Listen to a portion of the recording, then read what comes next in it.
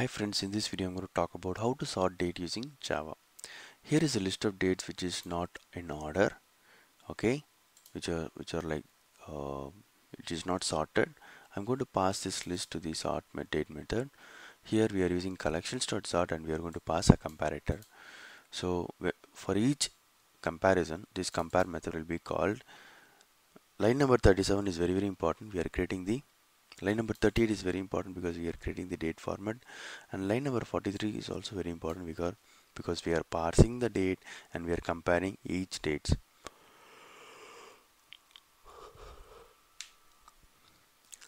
So here it will compare date by date, month by month, and year by year and timings. Okay, let me run this program. Now it will give you a properly sorted list.